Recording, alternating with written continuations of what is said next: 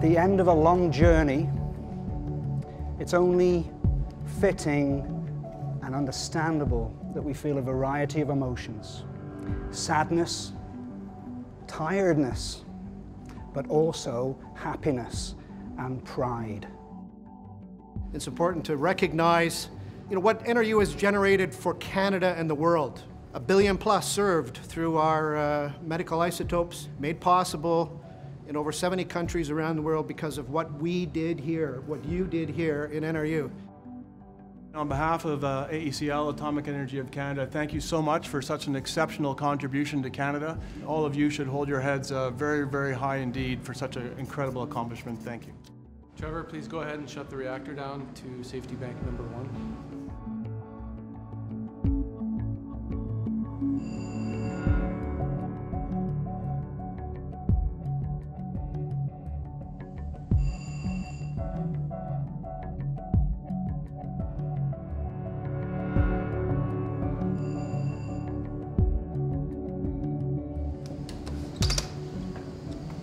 Okay, all done, Alistair.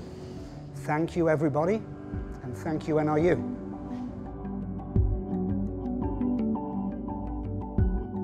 What this place has done for Canada is amazing. I was here the day the reactor was started up. But it's interesting that the reactor was so well built and so well operated and maintained that it's outlived most of the people who were there at that time, which is a credit to the reactor itself. Of course, it's a tremendous credit to the people who maintained and did all those things, ran it. The people that work here, I tell you, I've not worked with a finer group of people.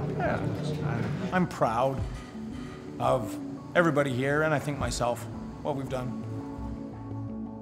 It's a difficult time to be shutting down like this, but it's what needs to happen now.